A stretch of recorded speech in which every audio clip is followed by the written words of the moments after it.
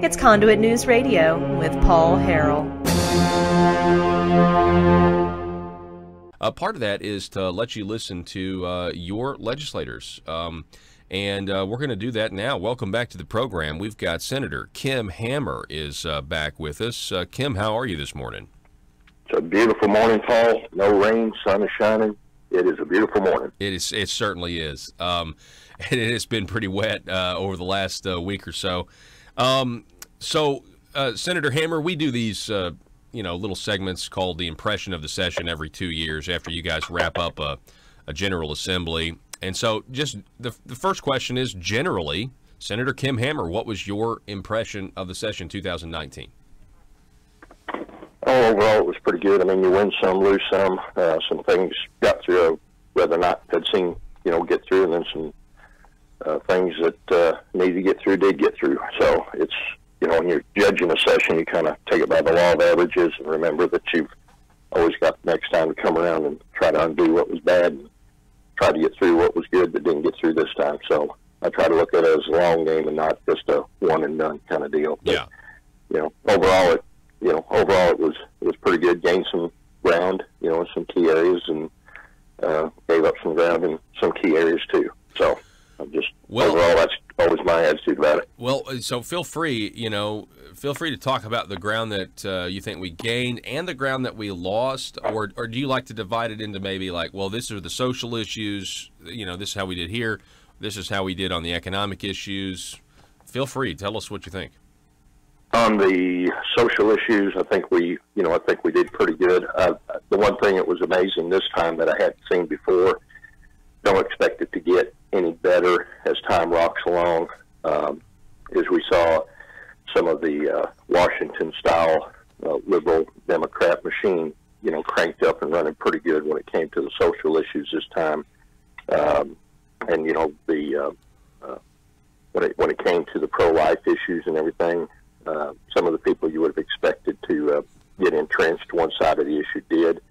I was just a little bit more amazed by the liberal side that they got as entrenched, and even more so than they did. So I think every time we meet, every time people are elected, you're starting to see that divide of the obvious liberal left from the obvious conservative right. I think that gulf is widening on the social issue. So felt good about the pro-life bills that got through. Felt good about the Second Amendment rights that got through.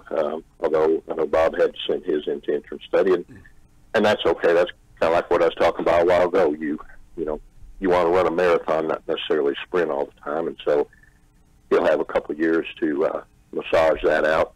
I know Senator Flippo got the resolution through, kind of helping clear up the judge's determination about the open carry, so that was good. That'll be tested probably at some point. Probably have to come back and actually pass a law that defines it a little better. I was a little bit disappointed in some of the free speech bills, which I ran some of those, that we weren't able to get some of those through. Those are going to go into interim study, and we'll talk it out over the next year and a half. Kind of refresh the listener on that. What was the issue at hand? I know you were trying to expand FOIA to college foundations. Is that correct?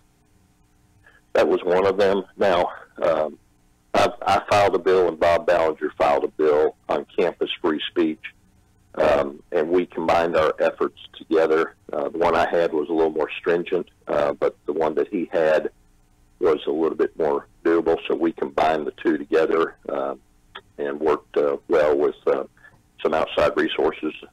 Robert Steinbeck was one of the outside resources we worked with to get that shape and molded, and then there were some groups outside the state that were working on that. So we felt like that was a victory. I think it's like anything else in that area. You got to just keep chipping away until you get where it needs to be.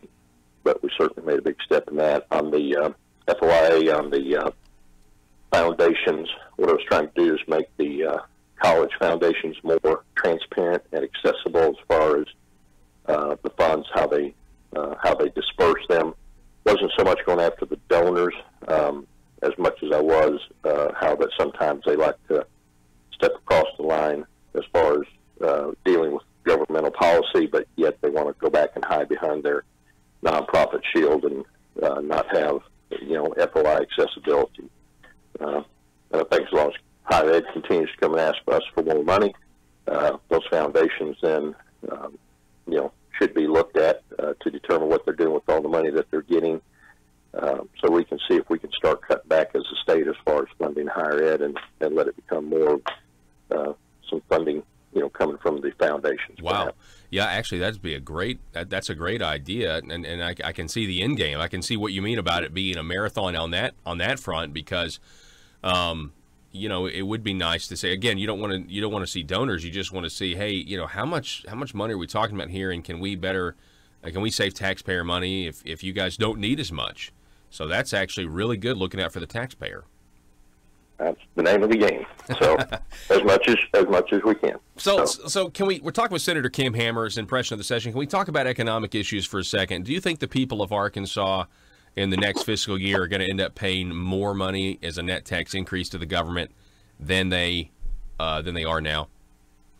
Well, we keep there's actually a running chart on that. I'm going to be up to Capitol this week and going to get the updated version of it. I'll be glad to share it with you.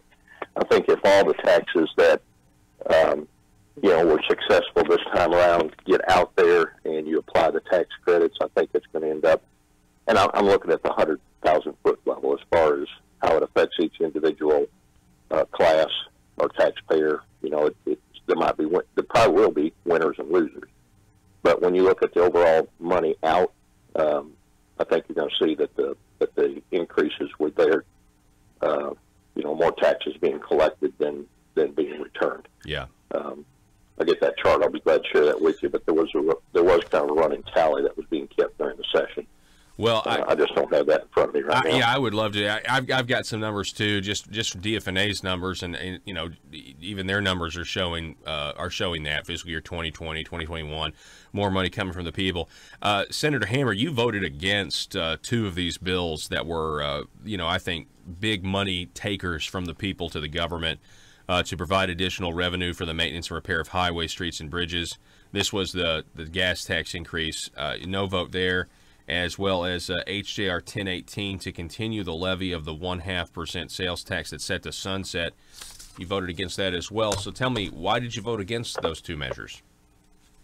A couple things factored into that. One was, at the same time we were passing those two tax bills, we were trying to pass two bills that were intended to hold the highway department more accountable for how they manage construction projects and basically how they've spent the money they got and have they done it wisely. I just thought it was a little bit, in fact, I think my comments on the floor was, are we getting the cart before the horse here? Because we're going to pass these taxes as we pass these other two bills, which I think were indicators that, we question how the highway department spends their money. Otherwise, we wouldn't be having to pass those bills. So why not just wait and let let's pass these other two bills, let's get the results in. Because here's the thing, if the tax doesn't pass, if the people don't pass the tax that's going to the ballot, we still have one more general session that will be back in session where we can vote on that tax as a legislative body and the people not have to vote on it before the time runs out on the tax that currently is in place. So why not get those reports going? Let's see, how they're doing as far as managing those construction projects. Are they being efficient with the citizens' tax money? And if they are, and if it shows that best practices are in place and we just have, we have what they need because our state is growing numerically and increased traffic and all that stuff, then, hey, that may be what we need to do. I just thought it was a little bit of a cart before the horse, given the fact that we're filing those two bills. And then you read the paper this morning, article in the paper this morning, and, one of the commissioners questioned the highway director, and, is this your plan or is this the governor's plan? So I'm not sure there's even peace within the camp at the highway department as far as the plan and how they're going to spend the money. And I know you got to talk through the process. I get it. But, if there's a spirit at the highway department that give us our money, we'll do our own thing.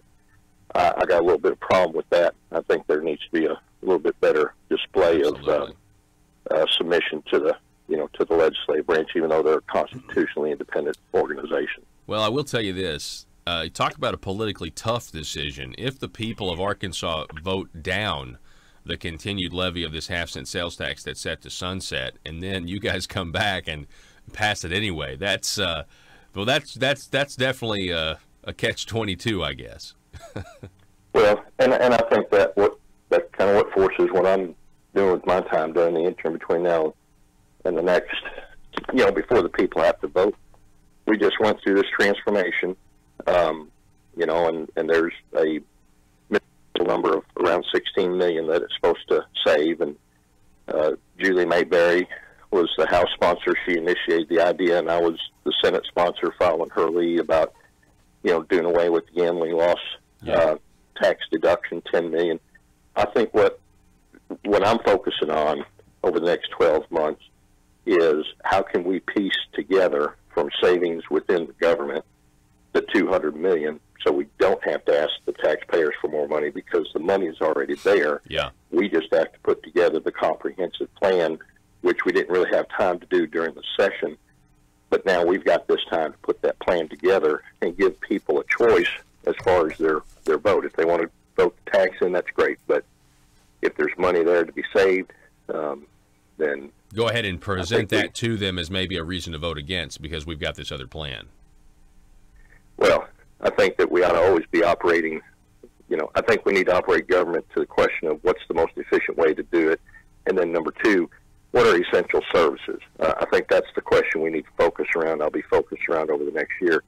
What exactly are essential services? Because if you identify essential services, then you justify your budget, or can't justify your budget because it's not essential to what we should be doing as a government to the needs of the people of our state. Yeah.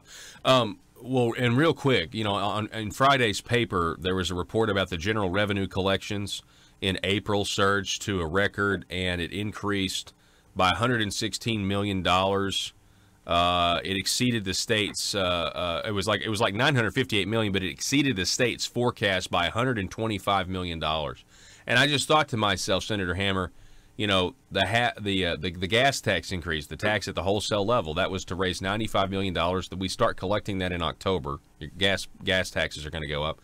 And all of a sudden, the state in April has $125 million that they didn't know they were going to have, that was above their forecast. And I'm thinking, well, there's your money right there, Now, I know it's hindsight and it's 2020, but still, What are your thoughts on that?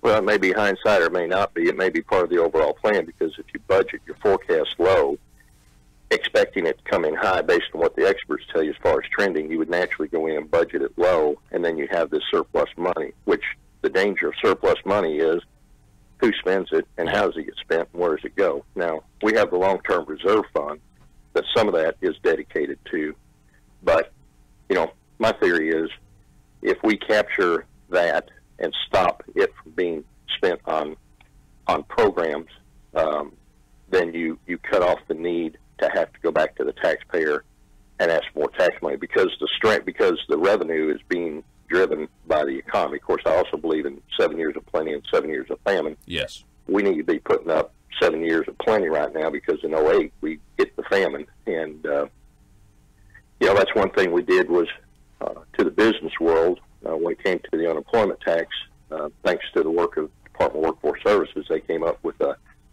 sliding scale. So now employers, are projected to have to pay $40 to $60 million less into the unemployment fund, because right now we're in strong economic times and that money is being returned to the employers. So I think it's creative things like that position us to not have to ask for tax money if we just take what's coming in during these strong economic times and spend it wisely. There was a bill I tried to get through about making your money work harder. Our treasurer is one of the best treasuries in the nation, and there's money that's having to be parked outside of the treasury that's not getting the return on it, that if it was with the treasury, it could be earning significant money throughout the year. But the lobbying forces are strong in the Capitol, and that didn't happen. And hopefully we'll see that effort come back around, because I think that if you don't work your own money as hard as you can, why should you ask the taxpayer for more money when you're not doing the most with what you got? That sounds reasonable to me. Senator Kim Hammer, it's always great to talk to you, sir. I appreciate again, those no votes on those tax increases. And thanks for coming on, giving your impression of the session, sir. Thank you, Paul. Have a good day. All righty, you too. Folks, we're going to take a break. 870-275-9799. Sound off, facebook.com/Conduit News. Subscribe to our YouTube channel. It's Conduit News. You got to subscribe, and then click the little bell to receive notifications. Back in a moment.